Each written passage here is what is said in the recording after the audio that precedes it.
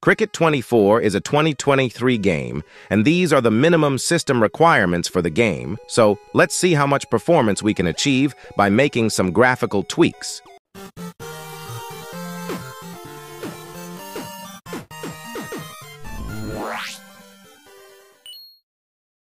Currently, I've set every setting to its lowest possible level with the screen resolution at the default 768p.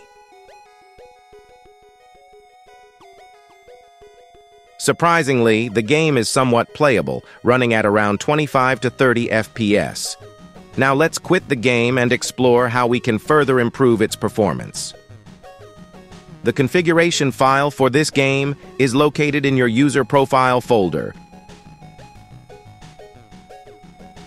Under Saved Games, Cricket 24, and the file called config.ini.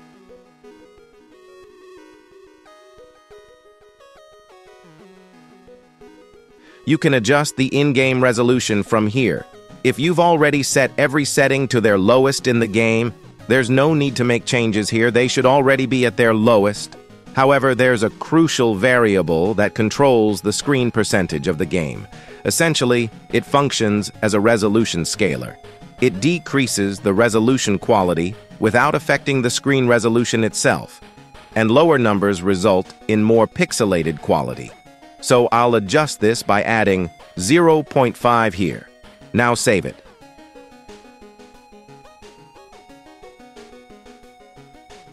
After saving, ensure to set the file attributes to read only to implement this tweak effectively.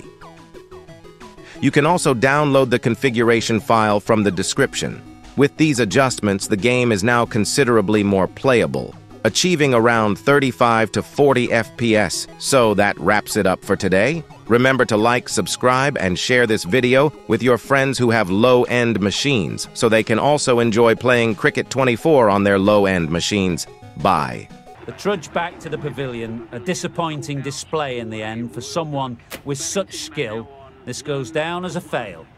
They'll be looking to play in what we call the V early on. A straight bat, keeping the elbow bent and upright, and then look to expand the shot making as they settle in.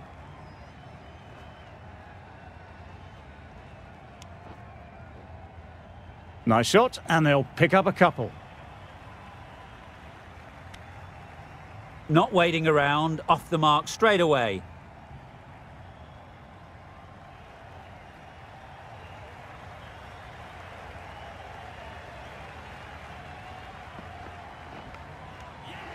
Thick inside edge there. Beautiful catch.